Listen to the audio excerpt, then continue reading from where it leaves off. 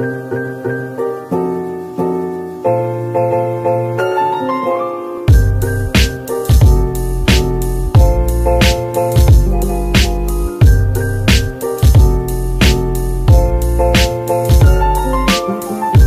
guys! Welcome back to my channel. So for today's video, ipapakita ko sa inyo yung mga napamili ko sa Shopee. It took me 9 days para makuha yung product since overseas yung seller at wala akong makitang seller dito sa Philippines.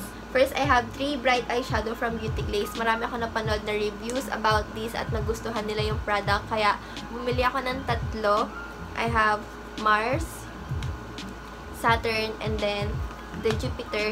This cost around 148 each palette. Murang-murang palette. Wala akong makikitang palette na ganun kamura.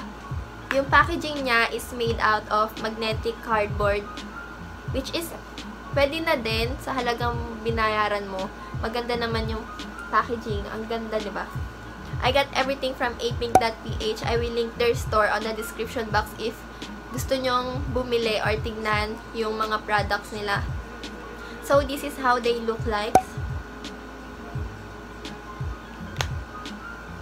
Saturn.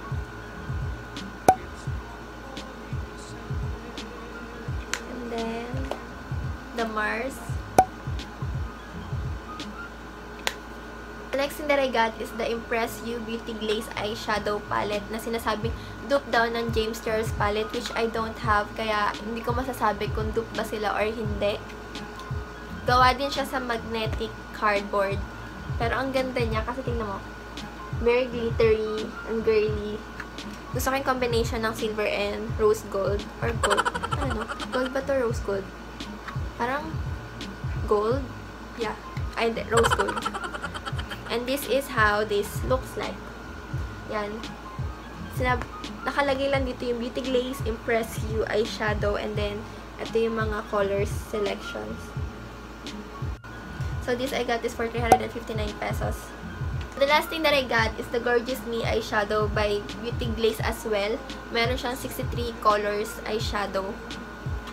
Ganon din. Gawa din siya sa magnetic cardboard and silver and rose gold.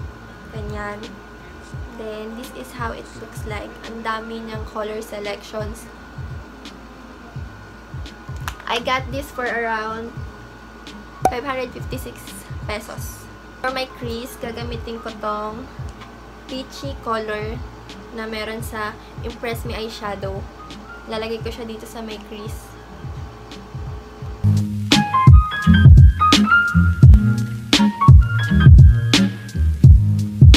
Next, kukunin ko tong medyo burnt brown orange na meron sa Gorgeous Me eyeshadow. Ilalagay ko lang siya doon sa pinaglagyan ko noong unang eyeshadow. I will use the same brush. Then, i-blend ko lang siya using a blending brush. Kasi medyo pigmented. As you can see, naparami yung lagay ko.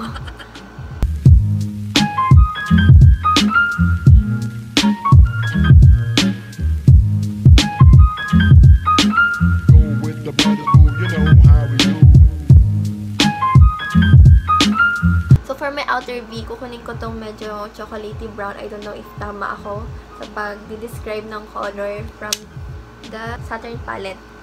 Top of the excess.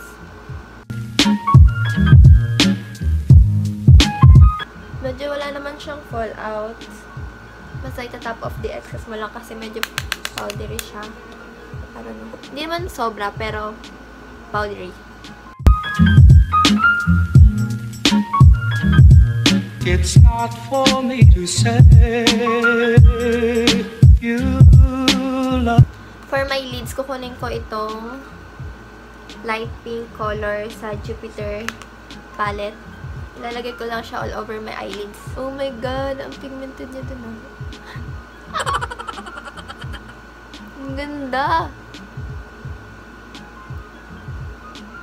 Actually, mas maganda siguro siya i-apply if yung kamay. Try ko yung kamay ko. It's not for me to say.